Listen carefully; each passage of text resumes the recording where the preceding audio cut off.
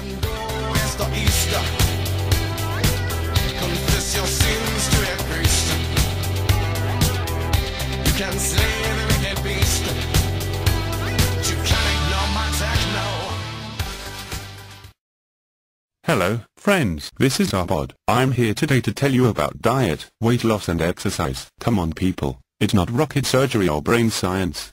See, diet is like a math equation. Food goes and food goes out. If you burn more calories than you eat, then you'll lose weight. Some foods actually take more calories to process than they contain, like celery. It takes more energy to digest celery than is in the celery. So if you eat celery all day long, you will slowly starve. If you sprinkle crystal meth on your salad, you will really burn some extra calories. Of course, my doctor said that may have some negative side effects. But what does that joker know? He still drives an American car and uses a Mac. Crazy man. What is next? Is he going to bleed me or bring out the leeches? Other foods just don't stay with you very long. Like prunes, they're high in calories but they can give you a movement if you eat too many. In fact, if you drink 2 glasses of prune juice you'll have more movements than a symphony by Mozart. It's also important to know what calories count and which do not. For example, did you know that calories consumed on the weekends don't count? It's true. Also, alcohol calories don't count. Out-of-town calories don't count. Vacation calories don't count.